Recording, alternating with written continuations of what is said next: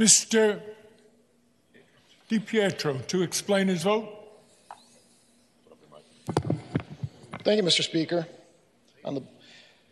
Just want to say that I take a different view on this bill. I think it's irrelevant, unnecessary, an attack on morality. You're singling out hospitals, only the ones that might not want to perform an abortion. Let's be clear about this.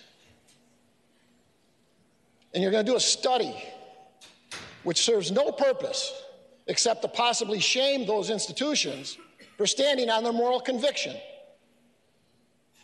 This is nothing but pandering to our lobbyists that are sitting outside flooding Albany, Planned Parenthood.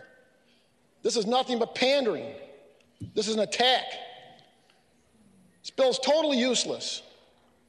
It's been shown in debate. Women are not going to go to the DOH website to get the information.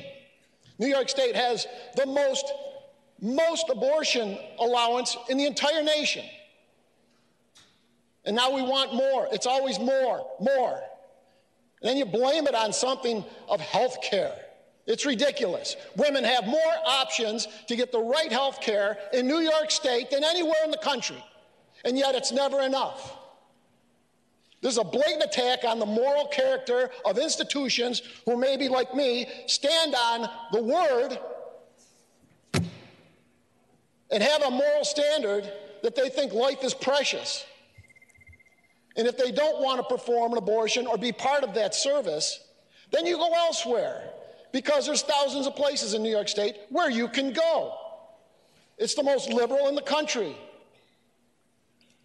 So I'm not going to stand and vote for this, and I urge my other fellows not to also, because at some point we have to draw a line on where we have our moral character and where we fall.